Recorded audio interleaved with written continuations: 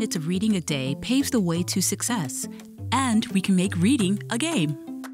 Go on a letter or word hunt on your morning or evening commute. You can ask, how many words can we find that start with B? Then have fun counting buildings, bikes, birds, and more along the way.